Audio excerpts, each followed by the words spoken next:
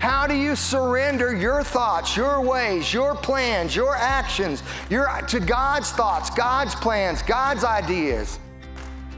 You surrender by surrendering to the Word of God, number one. Man, if the Word says it, do it. Do what God said. Amen? God says, this is how my word, it does not return to me void, empty, lacking of power. It accomplishes, the Word accomplishes what God pleases.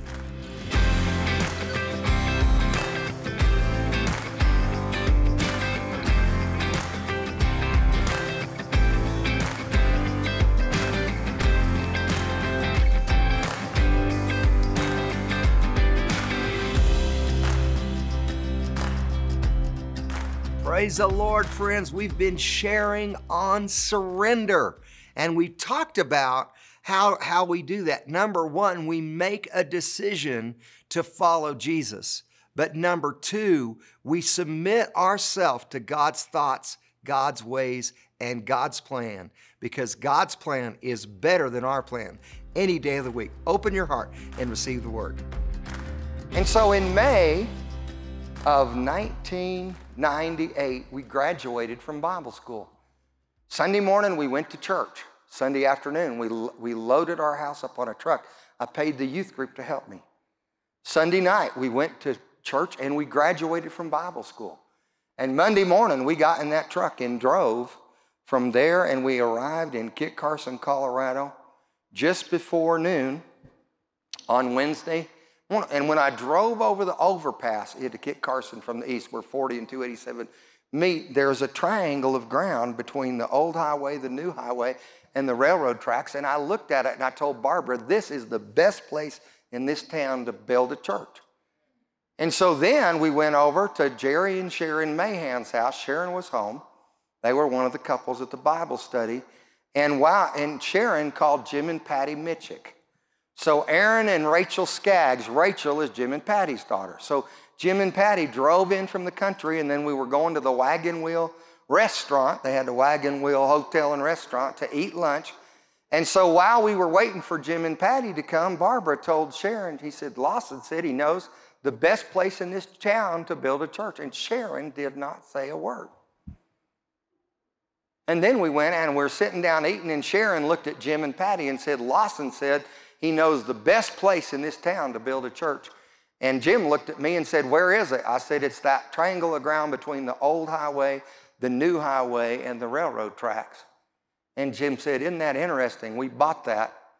It was 2 or 3 years before, and we bought it to have, and I had no idea. I did not know this. But God knew it, to have some type of missions outreach. And he said, now we know that we're to build a church, but we don't know what the name should be called. And I said, well, what about Church of the Redeemed? And Jim said, well, isn't that in Isaiah 35? And I said, yeah, it's Isaiah 35:10. The ransomed of the Lord will return and come to Zion with singing, and an everlasting joy will be on their heads. And Jim said, do you remember last summer when you came and taught at the Bible study and taught on Isaiah 35? And I remembered it perfectly. It was in July. I was working on the farm. I probably got up at 4 o'clock and went to work, and it was about 2 or 2:30. I went to the house to take a power nap, and I laid down for about 15 minutes, and when I woke up, the Holy Spirit said, teach tonight on Isaiah 35. So I took about 15, I might not have even read Isaiah 35 before that. But listen, I took about 15 or 20 minutes, read through Isaiah 35 and wrote some basic notes on it and went back to work. And then that evening I came and showered up and drove to Kit Carson an hour away, and we had the Bible study. And I shared on Isaiah 35, and they were so excited. I thought, this is amazing. I know nothing about Isaiah 35. Why are they so excited about this teaching? And Jim told me, he said, you remember when you shared? I said, yes. He said, the week before you came to the Bible study, we had a man come through at the Bible study, and he was a prophet of God. And he told us that Isaiah 35 was the vision for the house. He said, we're going to build a church, and we're going to name it Church of the Redeemed. And did you know what? In 15 months, we had a beautiful A 5,400 square foot, all brick, Marvin windows, central heat and central air building built. We built it for $154,000. It was an absolute miracle. It was the complete grace. We built it for half what anybody could have touched it. It was a miracle. God helped us. And God, and you know what? We pastored Kit Carson for 13 years, and while we were there, we gave at least $50,000 a year away to missions and other ministries. It was a complete miracle, and we never lacked. Listen, since I started pastoring, I have given at least 10 cents out of every dollar that comes into missions and other ministries, and I have never lacked. We came to Colorado Springs in the year 2001 to start this church because God spoke to us. We had almost no money and we had almost no people. And this building today, did you know if we built just this building new today, it would cost over $60 million. Now, it didn't cost us that. Because guess what? We got a relationship with God. We've got the Holy Ghost. It's completely paid for. Do you know what I don't lack? We got plenty of money. You know what? We're giving to the nations of the world. Hallelujah. We're helping churches all over the United States of America. We're helping churches all over the world. We're helping missions all over the world. And did you know what? If you'll give to God first, you will never lack. I used to talk to pastors and encourage them to tithe, to give at least 10%. Oh, we can't do that. You can't afford not to. Listen, some of you think you can't afford to tithe. You can't afford not to tithe. I've seen this with believers. I just tell you, you can't afford not to. Hallelujah. I've given, listen, Barbara and I, it's a miracle. Our life is a complete miracle. There's no way that you can describe it.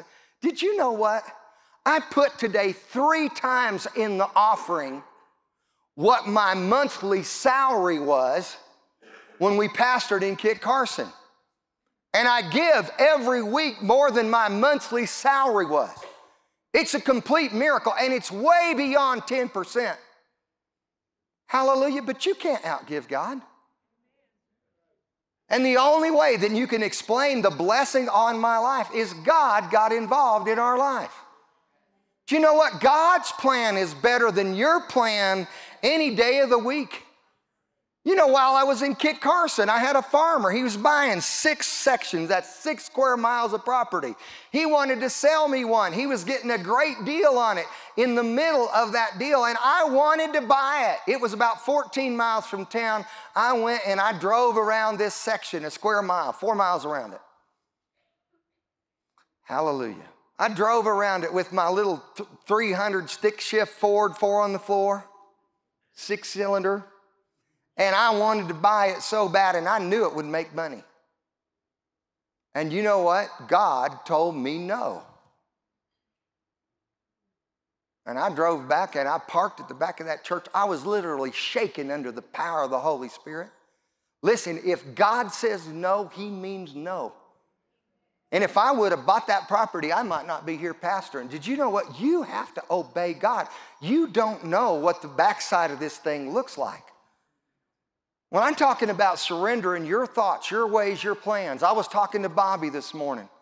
They have been in Mexico 47 years. Bobby went to Mexico 47 years ago to hold crusades. But he never wanted to hold a crusade without being connected with a local church, because he wanted a place when people got saved to get people connected to that local church. And he found out when he was talking to people that a lot of these pastors were pastoring 2 or 3 churches. So there was a shortage of pastors. There was a shortage of ministers. So 46 years ago, he started a Bible school. And then a year later, he started their church. Hallelujah. Word of Life Church, hallelujah, in Victoria, Mexico. And Bobby has been pastor in this church for 45 years, and they have sent people all over Mexico. They have people that have been raised up and that are taking the gospel all over Mexico. They've got at least 15 churches in their own town that came out of their church. They've got churches and ministries that they support all over the world. Hallelujah. You go where God goes. You never know what that plan's going to look like, but as you follow God, you need to surrender your ways. You need to surrender your plans and your thoughts to God's plan. In 2001, did you know in 2000, God had been stirring in Barbara and I's heart for 2 years about making a change. And in about July of 2000, we sat down one day and we talked about how we could pastor the church in Kit Carson and just get another pastor, not actually stop pastor and get another pastor and travel and teach the gospel from Kit Carson. And guess what? We thought it was a good plan. That night we went to bed and Barbara didn't sleep all night and I didn't sleep all night. Now it's not unusual for me not to sleep. But it's very unusual for Barbara not to sleep. And guess what? That was our plan, but it wasn't God's plan. And I'm telling you, God's plan is better than your plan any day of the week. And then in January 4th, 2001, I was sitting at my office in Kit Carson, and God dropped a word in my spirit and said, go to Colorado Springs and start a church, Charis Christian Center.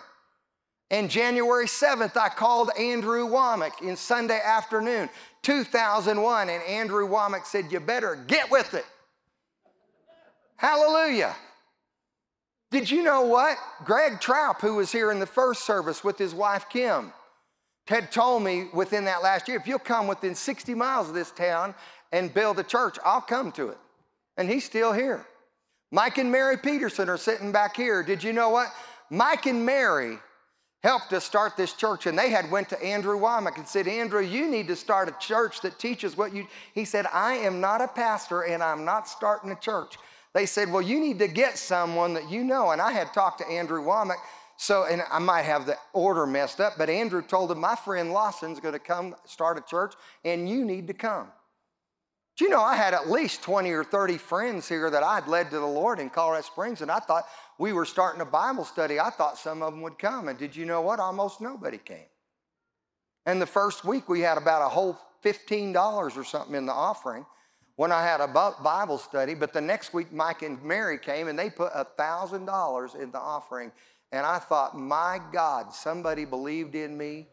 Somebody believed in this, and now I have to be accountable to God. And they have given me $1,000 to start a church in Colorado Springs, and I've got to do this.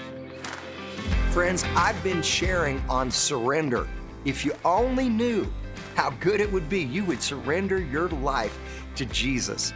And we have these teachings available, and they're downloadable audio, they're downloadable video, and our partners have made them free of charge to you. So all you have to do is go to the website at charischristiancenter.com and you can find those. Or if you have a challenge, just give us a call today. Blessings. When Barbara and I are in a tight spot, we don't call 10 or 15 or 20 or 30 people and say, would you pray for us? We don't do that. Do you know what we call? We call 1 or 2 good friends. People of faith are people who know God, and we get them to agree with us and believe God with us. It's not because you pray many prayers, it's because you pray in faith. But you know what? We had almost no people and no money, but we gave to God and believed God, and God has helped us. Amen, and He keeps helping us. And you know what? We keep going. We're doing today more than we've ever done before. Do you know God laid it on my heart for a year to go on Daystar more than once a week? And I was thinking about 3 or 4 days a week, and I didn't want to do it. You know why Lawson Perdue, didn't want to do it? Because it costs lots of money. And Lawson does not like to spend money. But God just really laid it on my heart in November. Now is the time, get with it. And you know what? Since we made that decision, Increase has been coming. Blessing has been coming. Supernatural things are happening. It is amazing what God, because it is not my plan. It is not my idea. It is not my carnal nature, carnal thinking, natural thinking. It is the plans and the purposes of God. And when you follow God's plan, it's so much better. God's plan is better than your plan any day of the week. So Isaiah 55, did I ever read this? He says this, seek the Lord in verse 6, while he may be found. Call upon him while he's near. Let the wicked forsake his way, the unrighteous man his thoughts, and let him return to the Lord, and he will have mercy on him, and to God, for he will abundantly pardon. Verse 8 says, for my thoughts are not your thoughts, neither are your ways my ways, saith the Lord. For as the heavens are higher than the earth, so my ways are higher than your ways, and my thoughts than your thoughts. For as the rain comes down and the snow from heaven and does not return there, but waters the earth and makes it bring forth in buds, so that it may give seed to the sower and bread to the eater, so shall my word be that goes forth out of my mouth. It shall not return to me void, but it shall accomplish what I please, and it shall prosper the thing whereunto I send it. How do you surrender your thoughts, your ways, your plans, your actions, to God's thoughts, God's plans, God's ideas? You surrender by surrendering to the Word of God, number one. Man, if the Word says it, do it. Do what God said. Amen? God says, this is how my word, it does not return to me void, empty, lacking of power. It accomplishes, the word accomplishes what God pleases. And it prospers the thing whereunto I send it. Again, if you surrender, what happens? There's good things that happen. He says in verse 12, for you will go out with joy and be led forth with peace. The mountains and the hills will break forth before you into singing. The trees of the field will clap their hands. Instead of the thorn will come up the fir tree, and instead of the briar will come up the myrtle tree, and it will be to the Lord for a name, for an everlasting sign that will not be cut off. Listen, God's plan for you is better than your plan for you any day of the week. James 4, verse 13 to verse 16 says, you shouldn't say, I'm going to go and I'm going to work in this community and I'm going to make money and I'm going to do this and I'm going to do that. What you should say is, if the Lord wills, I'll go. It's not wrong to make plans, but you got to submit your plan to God's plan. Hallelujah. You should just say, you know what? We need to surrender to the plan, to the purpose of God. Number one, we do it by the Word. Number two, by the Spirit. In Matthew 26, verse 39, Jesus was in the Garden of Gethsemane. He had been praying. He was looking at the cross and he said, Father, if it's possible, let this cup pass from me. He didn't want to do it. His flesh. But he said, nevertheless, not my will, but your will be done. If Jesus, the Son of God, needed to pray, not my will, but your will be done, guess what? You and I might need to pray once in a while, not my will, but your will be done. We need to surrender our thoughts and our plans to God's thoughts and God's plan. Jesus went on to say in verse 41, he said, the spirit is willing, but the flesh is weak. We need to surrender to God's plan. We need to surrender to God's thoughts and God's ways. We need to surrender by surrendering to the Word of God and to the Spirit of God. Amen? My final point is this, and I'll go quickly. When we rest in the cross, we release the treasure of Christ in us. Paul makes this statement in Galatians 2, verse 20. He says, I have been crucified with Christ.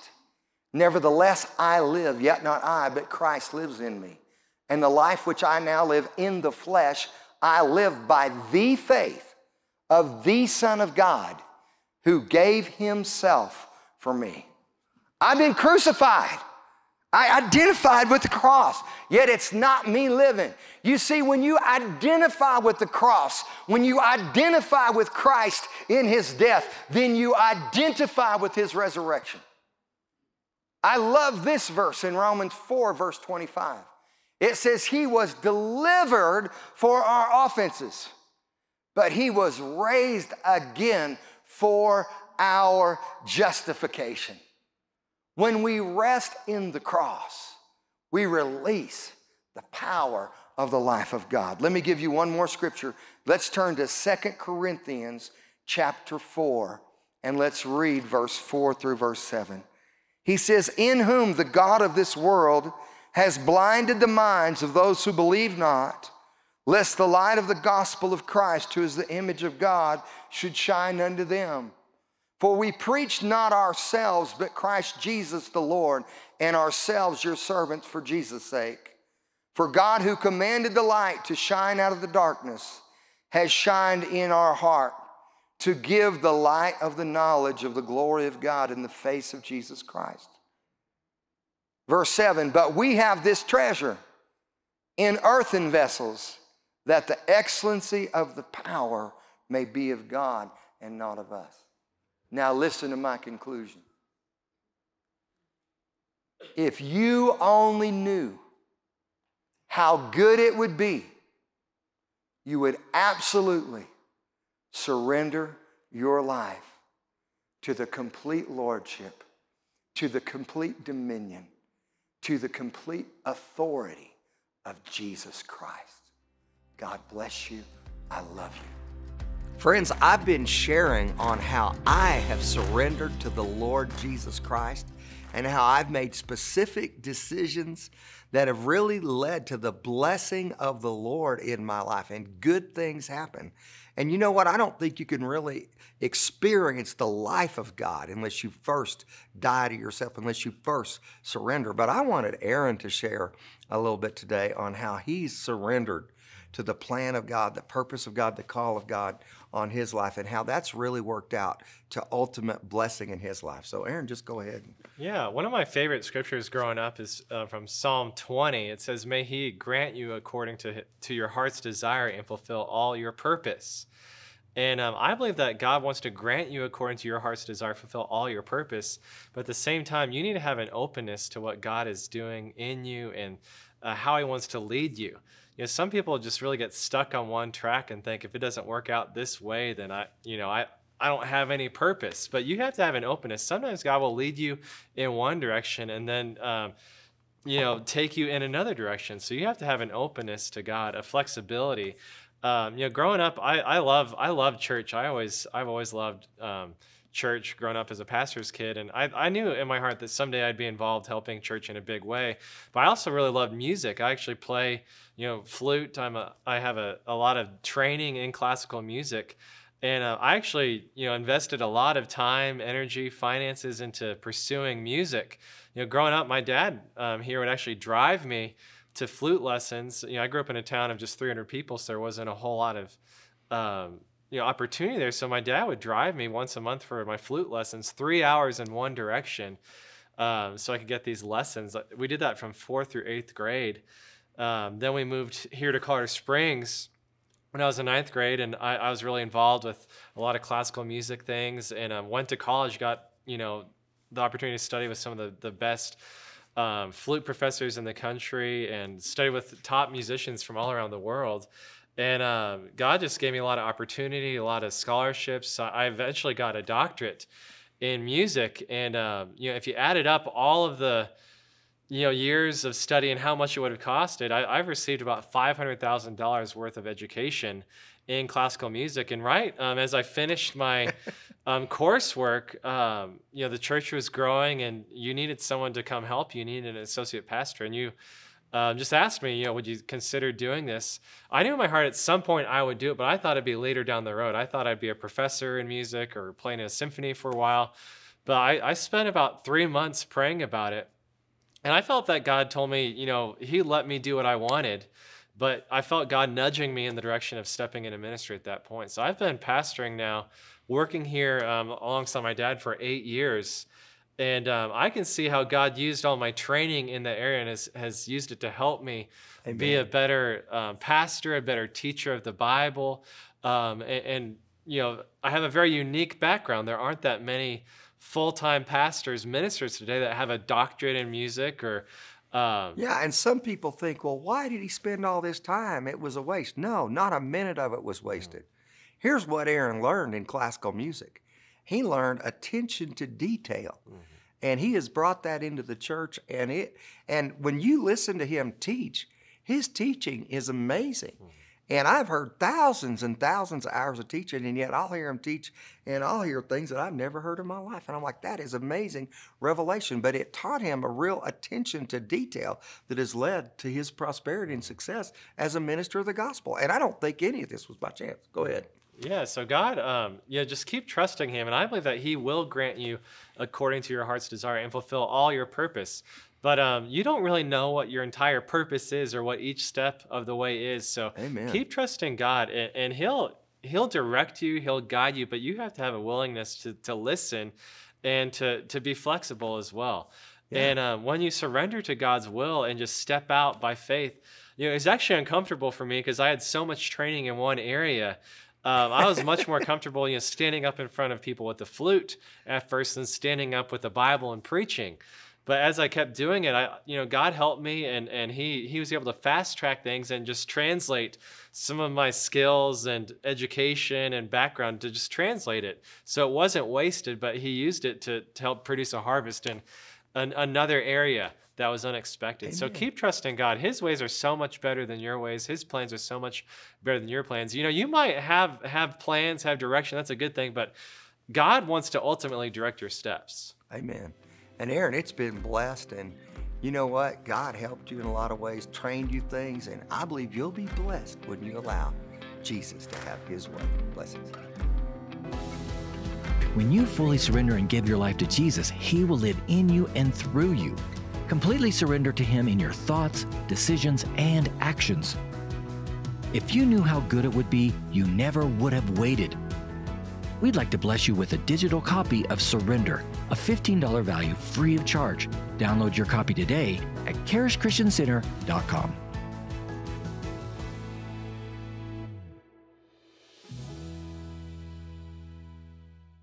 Friends, in the last few months, we have heard from over 50 nations in the world. People from all around the world are downloading our curriculum, our syllabus, our downloadable audio and downloadable video teachings, our confession cards, and all of these great teaching materials. And you can go receive it too at CharishChristianCenter.com. Receive these resources and be blessed. Friend, I invite you to pray with me right now. Heavenly Father, I believe that Jesus Christ is your Son. I believe that he died for my sins, and you raised him from the dead and made him Lord on the third day. And right now, I surrender my life to the Lordship of Jesus Christ. In Jesus' name I pray, amen.